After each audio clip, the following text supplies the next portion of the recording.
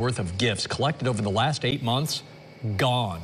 And a church left scrambling to save Christmas with only a few months to spare. News Channel 9's Nicole Somavilla shows us how this has gone from a story about crime to one about community.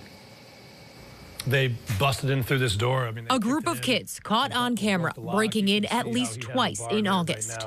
Right back through here is where we keep all our stuff. And they hit the jackpot. So all the bins that you see were full. Filled with toys, clothes, you name it. The stockpile for St. Lucy's Christmas gift giveaway, gone. More than 1,500 presents filled this room, gifts they've been saving since January. The boldness to come in and take that much stuff. I mean, it's $15,000 to $20,000 worth of merchandise.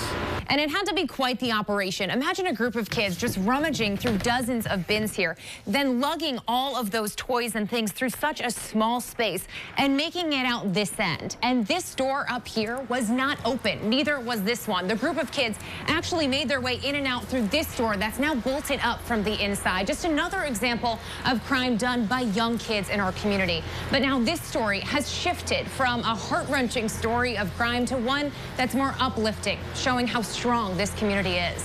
We've been able to raise close to over $20,000 so far through a GoFundMe page. Building back the holiday magic. We have like 20 to 25 people that have volunteered to help go out and shop. And they're determined to make this year's event another success. It's kind of a love story, right? And that's what St. Lucy's is all about.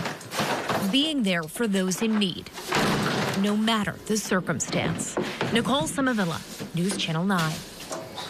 If you're looking to help, the church could use a few more people to help shop for gifts. As for the investigation, if you know anything that can help Syracuse police solve this crime or any of the others we told you about this evening, make sure you give them a call, 315-442-5222.